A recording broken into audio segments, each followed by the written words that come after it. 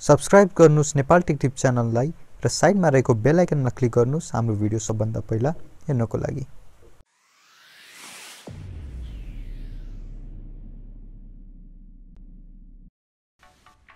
नमस्कार, म रुमी यादव र यहाँहरुलाई स्वागत गर्न चाहन्छु नेपाल टेक टिप्समा।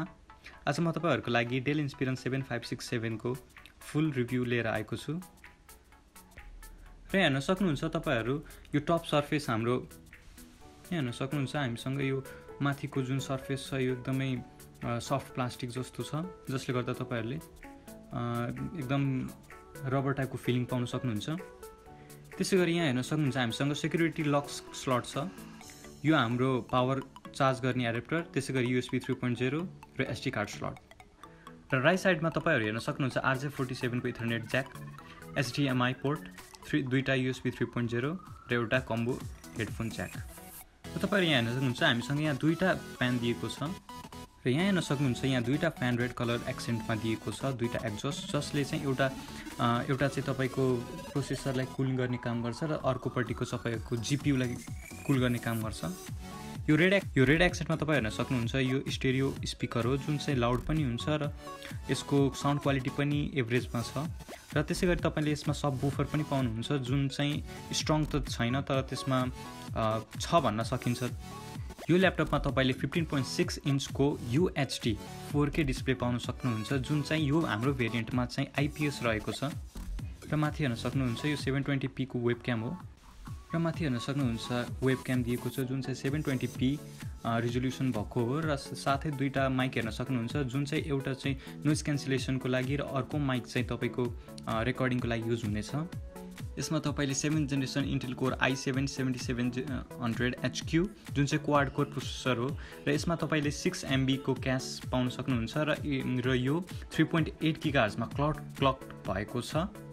र यो ल्यापटपको GPU को केसमा तपाईले 1050 को भेरिएन्ट पनि पाउन सक्नुहुन्छ र हामीसँग यहाँ 1050Ti वाला भेरिएन्ट रहेको छ जुन चाहिँ 4GB को GDDR5 RAM रहेको छ।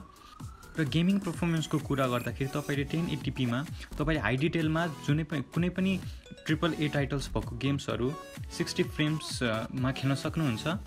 र अहिलेको रेन्जमा तपाई यदि ल्यापटप लिँदै हुनुहुन्छ भने 900 सिरिज भएको नलिनु होला किनभने अहिले Nvidia ले 10000 सिरिज पनि एकदमै बजेट रेन्जमा तपाईको ल्यापटप अल्ट्राबुक नोटबुक्सहरुमा दिएको छ। त्यसकारण तपाईहरुले बेस्ट परफर्मेन्स चाहनुहुन्छ भने तपाई 10 सिरिज भकै GPU लिनु होला।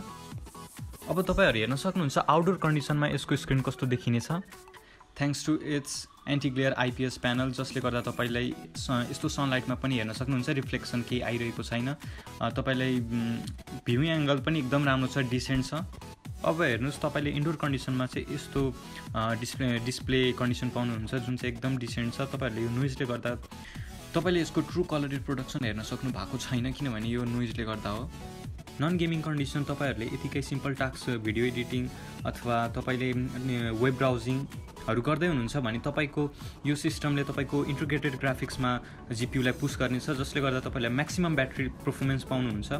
र गेम खेल्दाखेरि तपाईको GTX-1050 अथवा तपाईको यो डेडिकेटेड ग्राफिक्स कार्ड त्यसपछि युज हुनेछ र त्यसपछि तपाईहरुले धेरै एक्सपेक्ट नगर्नुस्। ब्याट्री लाइफमा तपाईको गेमिङ परफर्मेन्स म्याक्सिमम तपाईले 2 आवर्स मात्र पाउनुहुन्छ र इन्टिग्रेटेड ग्राफिक्सको युज अथवा तपाईले नर्मल टास्क गर्दै हुनुहुन्छ भने अप टु 6 आवर्स सम्मको तपाईले ब्याट्री युज पाउन सक्नुहुन्छ जुन चाहिँ एकदमै राम्रो हो।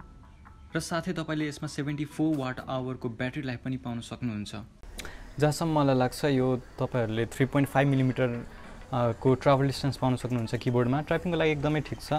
र त्यसैगरी तपाईले यो ट्र्याकप्याड धेरै नै राम्रो छ। अब अल्ट्राबुक एक्सपीएसहरुको कन्डिसनमा त भन्न सकिदैन तर केही हदसम्म धेरै राम्रो छ। क्लिक मेकानिजम धेरै स्याटिस्फ्याक्टरी छ।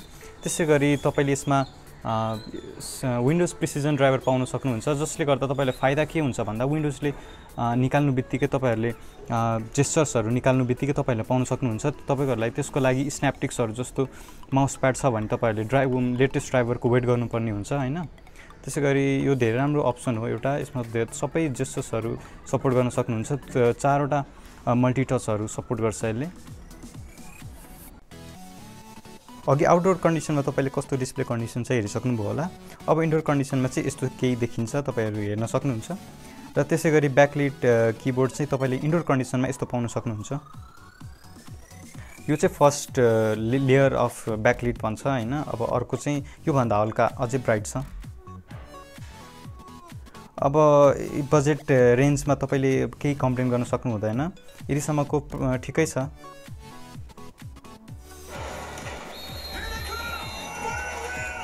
यहाँ तपाईहरु हेर्न सक्नुहुन्छ धेरै नै राम्रो फ्रेम्समा हामी गेम खेल्न सक्छौं। केही नभए पनि 60 फ्रेम्स त यसले दिइरहेको छ। तपाईले अन्दाजा पनि लाउन सक्नुहुन्छ कतिको प्लेबल छ।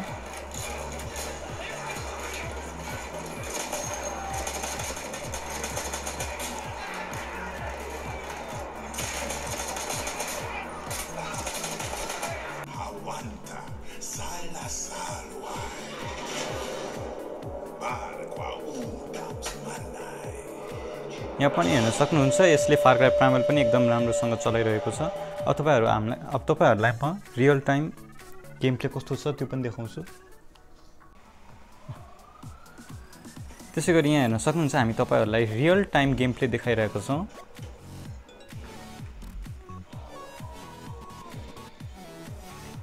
मैले यसको इनबिल्ट बेन्चमार्क पनि चेक गरेको छु। यसमा तपाईहरुले एक्ज्याक्टली 60 फ्रेम्स पाउन सक्नुहुन्छ। इनफ्याक्ट तपाईहरुले त्यो भन्दा धेरै पनि पाउन सक्नुहुन्छ होला, तर यो 60 हर्ट्जको प्यानल भएको कारणले तपाईले त्यो भन्दा धेरै फ्रेम्सहरु तपाईको मोनिटरमा देखिने छैन। त्यसकारण 60 फ्रेम्स इनफ हो गेमिङको लागि। तपाईहरुले पोर्टेबल गेमिङ गर्न चाहनुहुन्छ भने, अब हाई एन्ड गेमिङ चाहिन्छ भने तपाईहरुलाई त्यही रिफ्रेश रेट अनुसारको मोनिटर चाहिने हुन्छ। त्यसकारण यो धेरै राम्रो अप्सन हो एउटा बजेट गेमिङ ल्यापटपमा।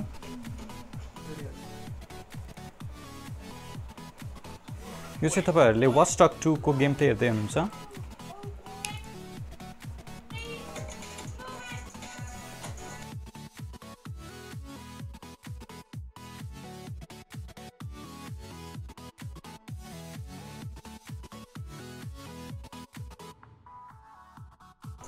तपाईहरुले रिसेन्टली आएको ट्रिपल टाइटल्स गेम्सहरु एकदम स्मुथली हाई सेटिङ्समा खेल्न सक्नुहुन्छ।